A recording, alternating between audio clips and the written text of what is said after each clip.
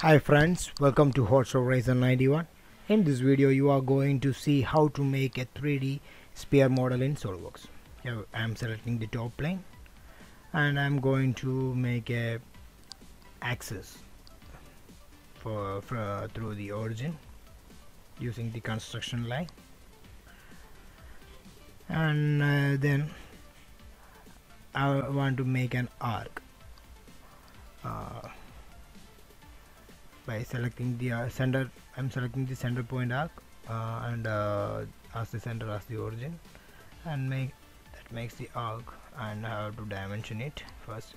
So it's already dimensioned there, that's why it's dimensional drive is coming. One dimension should be deleted and the other one is edit, and I am adding as 50 mm as the radius.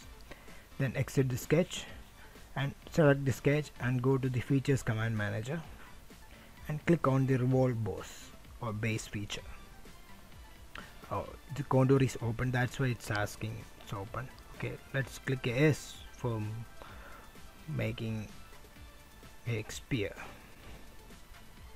Yeah, you can change the dimension, means angle, to see the sections of the sphere.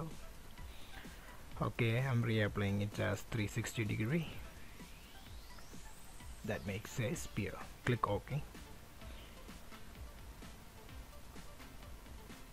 Yeah, this is sphere. Okay, we can also see the sectional view of the sphere too.